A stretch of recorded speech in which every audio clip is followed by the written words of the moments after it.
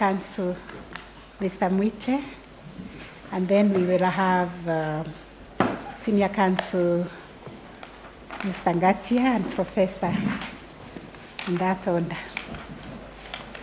Madam Chief Justice, members of the court, I would please plead with you to bear with me, but we do need you to clarify again that what we are about to listen from my learned senior Paul Muite and my learned junior, one of my favorite pupils, Mr. Issa Mansour, is not the case that was not admitted. It is a response to your questions. I thought we settled that. We take offense to these lectures. We're in a court of law before the Supreme Court. Let's leave We the are not at lecture. the We university. settled that. Please, Senior Counsel, are you the one taking the floor? Okay. Oh, it's Mr. Issa. Please take the floor. The Honorable, the Chief Justice of the Republic of Kenya, the Honorable Deputy Chief Justice, and the Honorable members of this court. My name is Jotham Arua. I'm here to answer a specific question that was addressed to me by the Honorable Justice Lenaola. He had asked a question on behalf of the 4 commissioners. What were they doing at Bomas?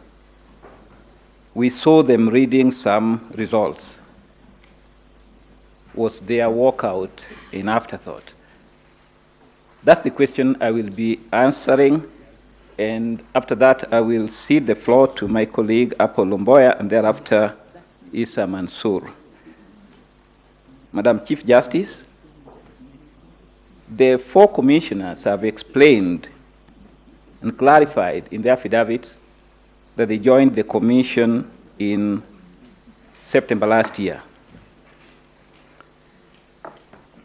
They soon found themselves having to operate in an environment in which all decisions were being made by the chair, who was operating apparently on the basis of a settled, firm, but fallacious conviction that all the executive authority of the commission reside in the chair. That heretical position was espoused in this court by none other than my teacher, Professor Githu Muigai. But my teacher, however, forgot to explain to this court the particulars of the law which vests executive authority on the chairman, but does not do so on the commissioners. Madam Chief Justice, the 4 commissioners have explained that as early as April this year, there were already protests, verbal protests being exchanged as between them and the chairman. And they have annexed a series of correspondences to that effect, which are annexed to the affidavit of Juliana Cherera, but I would leave that to be taken up by Cherera's lawyer, Mr. Apple Lomboya. Now, when they reached Bomas, they were assigned menial responsibilities, as this court has been told.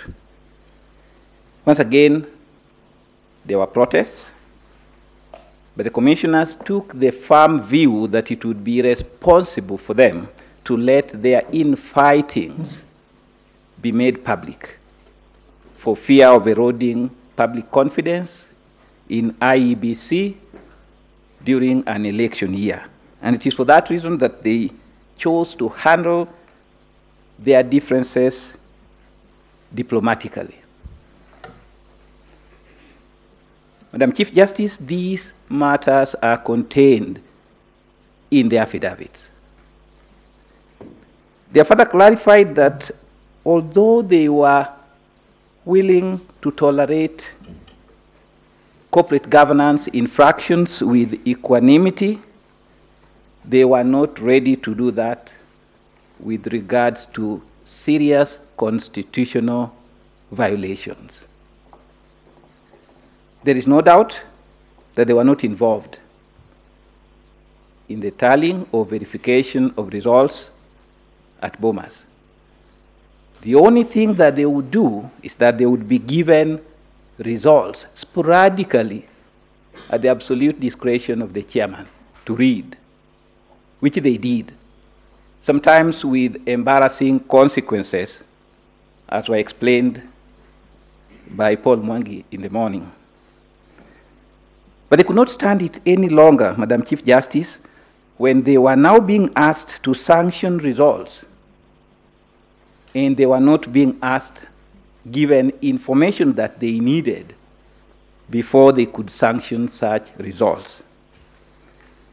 The four commissioners were quite clear that they had a role to play.